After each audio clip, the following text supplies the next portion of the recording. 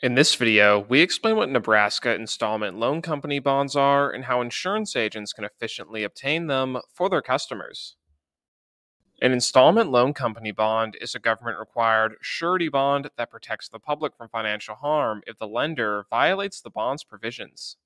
The limit on the Nebraska installment loan company bond is $50,000 per branch office. The bond is required for all installment lenders operating in the state and is regulated by the Nebraska Department of Banking and Finance. Installment loan companies are required to purchase this bond as a prerequisite to obtaining a business license.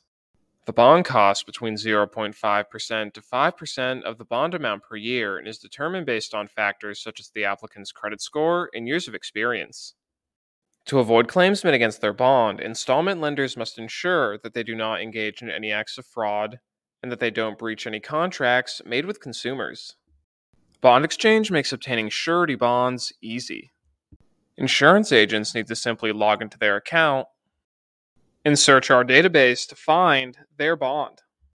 Don't have a login? Then enroll now by going to bondexchange.com and clicking on that big blue Get a Login button and let us help you satisfy your customers' needs.